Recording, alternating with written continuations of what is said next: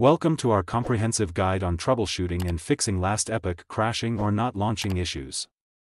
In this video, we'll explore various solutions to help you overcome technical hurdles and enjoy uninterrupted gameplay in Last Epoch. 1.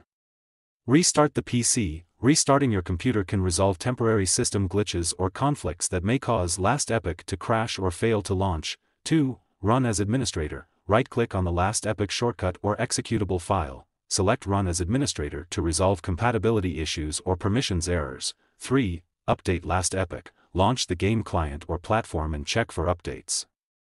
Download and install any available updates to ensure you're using the latest version of Last Epoch. 4.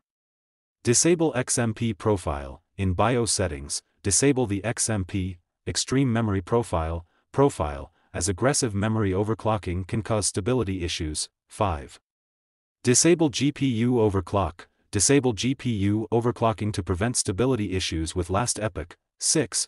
Enable debug mode. Enable debug mode in Last Epoch to diagnose and troubleshoot crashing issues by providing additional information about errors or conflicts. 7. Disable in-game overlays. Disable in-game overlays from third-party software to prevent conflicts with Last Epoch. 8.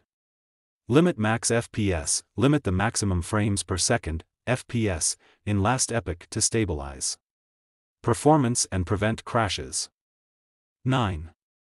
Close intensive unwanted programs. Close any intensive or unwanted programs running in the background to free up system resources and prevent conflicts. 10. Try enabling VPN. Enable or disable your VPN before launching Last Epoch to troubleshoot connectivity issues or conflicts. 11.